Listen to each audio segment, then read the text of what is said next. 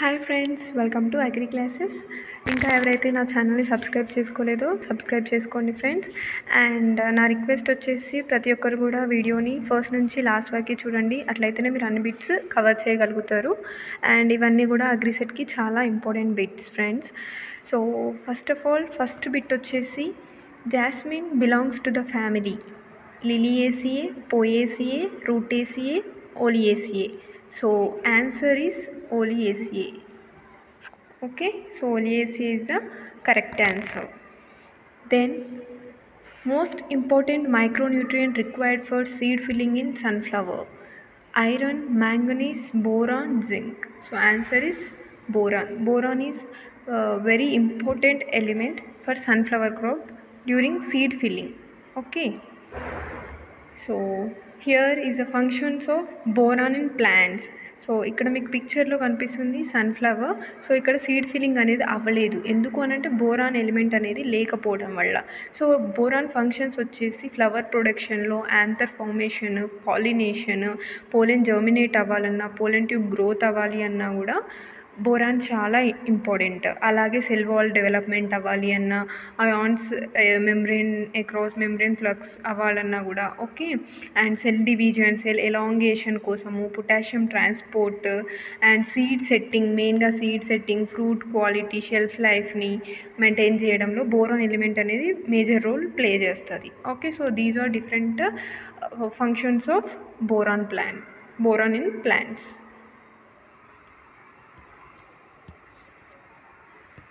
So then third one, trap crop for cotton tobacco caterpillar.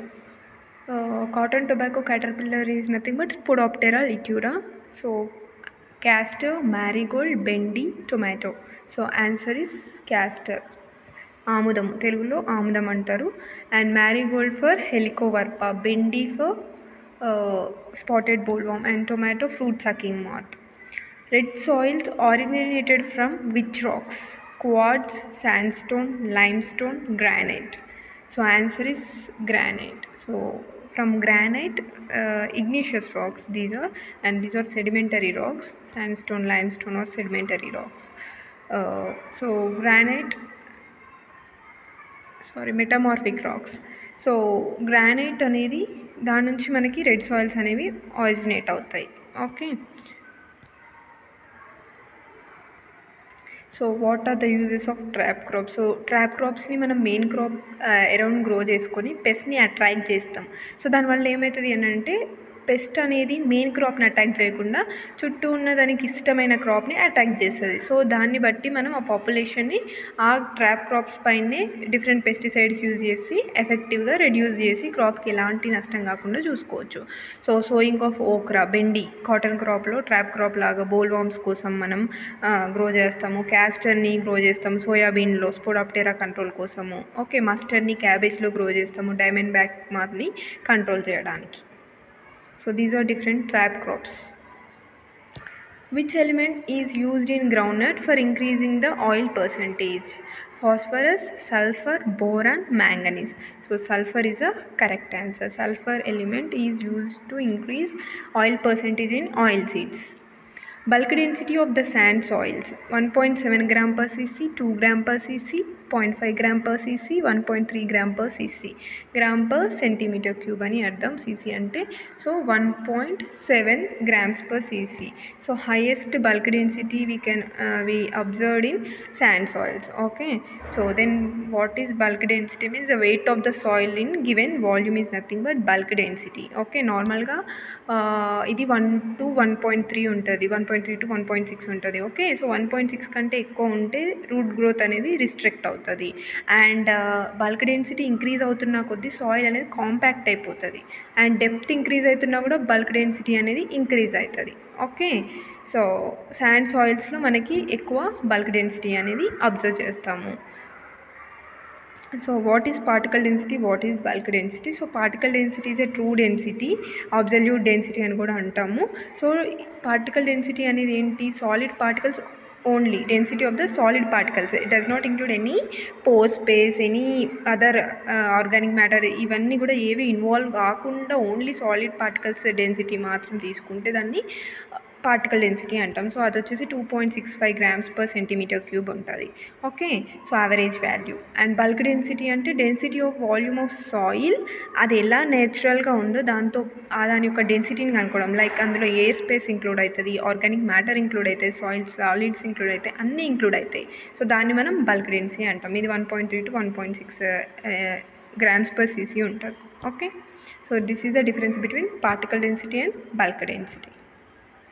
Then vector of banana bunchy top virus: thrips, whiteflies, aphids and leafhoppers. So black aphids, actually aphids black aphid. Okay, Pentalonia negronervosa అనేది vector of banana bunchy top virus. Okay, so plants అనేవి height పెరగకుండా bushy growth ఉంటుంది. Smut disease of sugarcane caused by Eustylagocytamine, Phycelospora tucumensis, Phytoplasma, Mycoplasma. So answer is యూస్టిలాగోసైటామినే. So దీన్ని మనం తెలుగులో కాటుక తెగులు అని అంటాం. That is fungus and these are the symptoms of smut disease in sugar cane. So ఇక్కడ మనం పిక్చర్లో చూస్తే విప్ లైక్ స్ట్రక్చర్స్ అనేవి ప్రజెంట్ అంటే కొరడాలాగా మనకి బ్లాక్గా మొత్తం కూడా విప్ లైక్ స్ట్రక్చర్ ఉంటుంది. And ట్రాన్స్లెంట్ silvery membrane, black powdery mass spores అనేవి ప్రజెంట్ అయి ఉంటాయి. ఓకే, సో ఇంటర్నోడ్స్ అనేవి ఎలాంగేట్ అయిపోయి తర్వాత రెడ్యూస్ అయిపోతుంది length.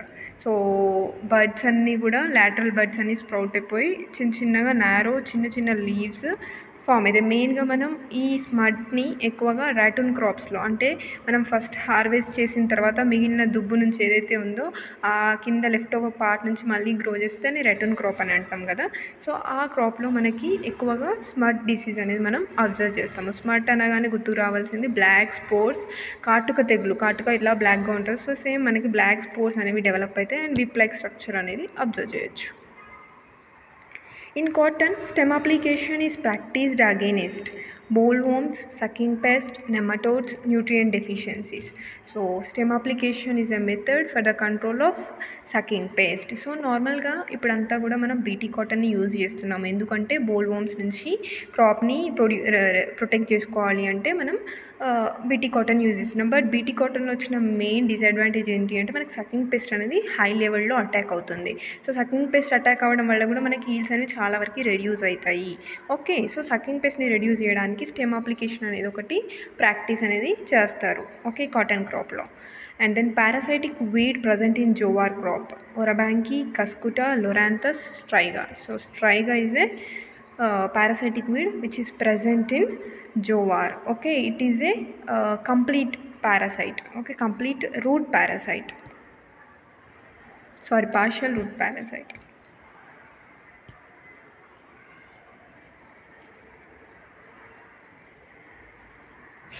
Then so here sucking pest అంటే మనకి కాటన్లో వచ్చేసి leaf hopper, white flies, thrips, mealy bugs, mites, bugs, aphids ఇవన్నీ కూడా సీరియస్. ఎట్లా అంటే మనం బీటీ కాటన్లో ఇండిస్క్రిమినేట్గా పెస్టిసైడ్స్ యూజ్ చేయడం వల్ల ఎక్కడైతే ఎక్కువగా యూజ్ చేయాల్సిన లిమిట్ దాటి పెస్టిసైడ్స్ యూజ్ చేసినప్పుడు సకింగ్ పెస్ట్ అటాక్ అనేది ఇంక్రీజ్ అవుతుంది. సో దీన్ని మనం స్టెమ్ అప్లికేషన్లో కంట్రోల్ చేస్తున్నాము. సో మెయిన్గా దీంట్లో యూజ్ చేసే కెమికల్స్ వచ్చేసి monocrotophos and imidacloprid. So monocrotophos అయితే 1:4 రేషియో. సో ఇక్కడ చూడండి ratio is most important. And monocrotophos water. So monocrotophos 1:4 water. Okay, and imidacloprid అయితే 1:20. 1 liter water అయితే 20 liters of imidacloprid యూజ్ చేయాలి. సారీ 1 liter ఆఫ్ ఇమిడాక్లోప్రిడ్ అయితే 20 liters of water use చేయాలి. Okay, water అనేది ఎక్కువ రేషియోలో తీసుకోవాలి అండ్ కెమికల్ అనేది తక్కువ రేషియోలో తీసుకుంటాము. సో మోనోక్రోటోఫాస్ ఎప్పుడు మనం స్టెమ్ అప్లికేషన్ చేస్తామంటే 20 days సోయింగ్ తర్వాత, అదే ఇమిడాక్లోప్రిడ్ అయితే 40 and 60 days తర్వాత చేస్తాము. సో ఇది చేసిన తర్వాత ఒక 3-4 daysలోకి మనకి సకింగ్ పెస్ట్ అనేది మొత్తం కూడా రెడ్యూస్ అవుతుంది. సో ఇక్కడ పిక్చర్లో చూపించినట్టు కింద స్టెమ్ కింద కాకుండా ఎక్కడైతే టెండర్ పార్ట్స్ ఉంటాయో, లేత కాండం ఉంటుందో ఆ రీజియన్లో మనం ఈ యొక్క స్టెమ్ అప్లికేటర్తో మనం స్టెమ్ అప్లికేషన్ అనేది చేస్తాం. So these are different types of parasites. Okay, this is Cuscuta, this is Loranthus, and this is Orabanki, this is Striga in jowar crop. So ఇది టొబాకో క్రాప్లో మనము ఒరబ్యాంకిని అబ్జర్వ్ చేస్తాము. ఇది కస్కుటాని అబ్జర్వ్ చేయొచ్చు. అండ్ ఇది ఎక్కువ మనకి మ్యాంగో ఎక్కడైతే ఉంటుందో ఆ రీజియన్లో కనిపిస్తుంది. Harvesting time of subabul for food pulp extraction 2 to 3 years, 4 to 5 years, 6 to 7 years, 8 to 9 years. So సుబాబుల్ని ఎప్పుడు హార్వెస్ట్ చేసుకోవాలి, ఫుడ్ పల్ప్ కావాలి అని అంటే 6 to 7 years ఏజ్లో ఉన్నప్పుడు హార్వెస్ట్ చేసుకుంటే ఎక్కువ పల్ప్ని మనం గెయిన్ చేయొచ్చు. Hybrid vigor is more in self-pollinated crops, cross-pollinated crops, vegetatively propagated plants, genetically modified crops. So answer is cross-pollinated crops. So what is hybrid vigor? So hybrid vigor and heterosis are the synonyms. Okay, same terms. Heterosis and hybrid vigor na okate. So it is a superiority of the F1 hybrids. Okay, over its parents. ఏదైనా ఒక క్యారెక్టర్లో మనకి F1 hybrid ఏదైతే ఉంటుందో A into బీని చేసినప్పుడు మనకు వచ్చేది F1 అంటాం. ఓకే, సో ఆ A and B parent 1 parent 2 దాని నుంచి వచ్చింది ఓకే మనకి F1. ఓకే, సో F1లో ఉండే ఏదైనా ఒక క్యారెక్టర్ అనేది వాటి పేరెంట్స్ కంటే కూడా సుపీరియర్గా ఉంటుంది. ఓకే, గుడ్ క్యారెక్టర్ ఉంటుంది అన్నట్టు. సో దాన్ని మనం హెటిరోసిస్ హైబ్రిడ్ విగర్ అని అంటాం. ఓకే, సో దీన్ని మనకి ఫస్ట్ ఇచ్చింది ఎవరు అని అంటే షర్ల్ ఇచ్చారు term హెటిరోసిస్ in 1914. In India, cooperative movement started in which year? 1948, 1904, 2004, 1974. 1904 సహకార ఉద్యమం అని అంటాం తెలుగులో. సో ఎప్పుడు వచ్చింది అని అంటే ఇండియాలో 1904లో స్టార్ట్ అయింది. How many pairs of legs present in the organisms under class Insecta? 6, 5, 3, 4. So answer is 3. So don't confuse. 6 legs ఉంటాయి, 3 pairs of legs ఉంటాయి. సో ఇక్కడ క్వశ్చన్ pairs of legs అని అడిగితే 3 అండ్ హౌ మెనీ లెగ్స్ అని అడిగితే 6. So మనకు ఆప్షన్స్లో 6 ఇస్తారు, 3 ఇస్తారు కన్ఫ్యూజ్ చేయడానికి. సో మనం క్వశ్చన్ కరెక్ట్గా చదవాలి.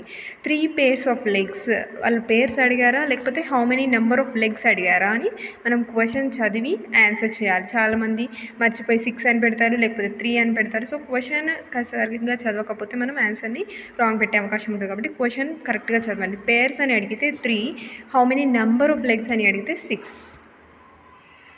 Water and citric acid insoluble fertilizer, SSP, DAP, basic slag, rock phosphate. So rock phosphate it is a water and citric acid insoluble, రెండిట్లో కూడా ఇది ఇన్సాల్యుబుల్గా ఉంటుంది. అండ్ మెయిన్గా రాక్ ఫాస్ఫేట్ వచ్చేసి మనం యాసిడ్ సాయిల్స్లో పీ ఎలిమెంట్ అనేది అవైలబిలిటీ ఇంక్రీజ్ చేయడానికి ఎక్కువ యూజ్ చేస్తాం. అంటే 5.5 రేంజ్లో pH ఉన్న సాయిల్స్ మనం ఎక్కువ టైప్ ఆఫ్ పీ ఫర్టిలైజర్ ఏది యూజ్ చేస్తారు అని అంటే rock phosphate. Forest tree having fire resistant, teak, pongamia, neem, subabul. So teak అనే క్రాప్కి మంటల్ని తట్టుకునే శక్తి ఎక్కువగా ఉంటుంది. Okay, label colour of certified seed is golden yellow, green, blue, white. So answer is Azure blue. Blue is a colour for certified seed. Upward curling of chilli due to thrips, mites, white flies, pot borers. So thrips. So మనకి మెయిన్గా చిల్లీలో thrips, స్కిటోథ్రిప్స్, డార్సాలిస్ and mites అనేవి చాలా important. Okay, so thrips అనేవి మనకి upward curl అయ్యేలాగా చేస్తాయి, downward curling due to mites.